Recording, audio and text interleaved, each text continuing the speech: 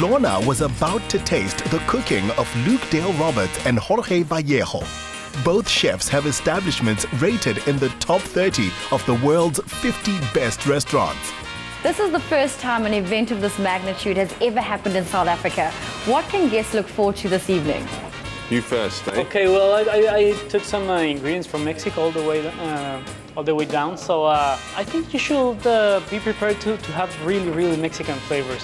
We took some grasshoppers, we took some ant larvae, things that maybe the people are not expecting to eat, but it's so delicious and it's part of the tradition, Mexican tradition, so it's good. This menu literally bursts with so much flavor. How did you come up with it?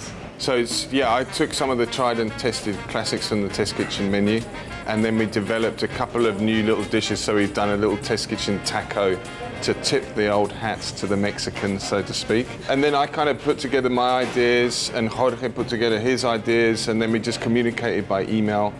And then, yeah, the whole thing pulled together. 16 courses, that's a lot of food. How did you find a balance? They're tiny. You're going to manage. I think we just communicated, and I think we were quite lucky as well, that like all the courses are sufficiently small, and the high points start, you know, like nice and fresh, and it's got a ceviche up there early, and then, you know, I've got like a dish with liquid nitrogen, like a smoked sea bass dish. And so it just kind of, I think it's going to fit. The flavors would come thick and fast.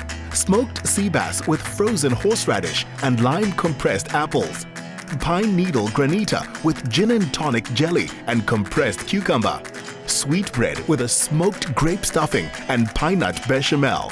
Resistance was futile. My dearest Samizi, what happens when you put the best of South Africa and the best of Mexico on one continent?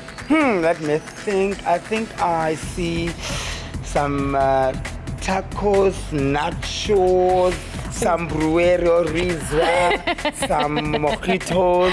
I can see that as well, but I can tell you now, you're about to have the best 16-course tasting menu of your life. We're going to have a good time. I have it spicy. Let's go. No, that's Spanish. Oh, okay. Mexican. I'm there. That's the one. 150 places were available, and inside 3 hours of being announced, every seat in the house was sold out.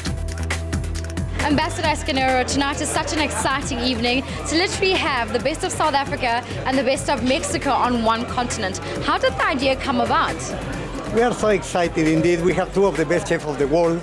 And the idea, it comes under the initiative called Ven a Comer. That stands for come to eat, come to share our food, come to enjoy our cuisine.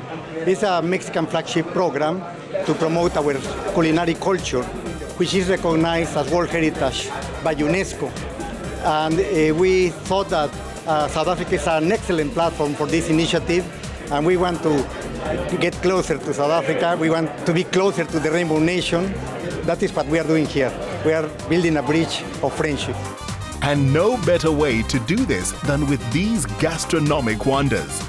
Toast with seaweed ashes and spicy mayonnaise. Aged beef, a revelation with grasshopper chimichurri.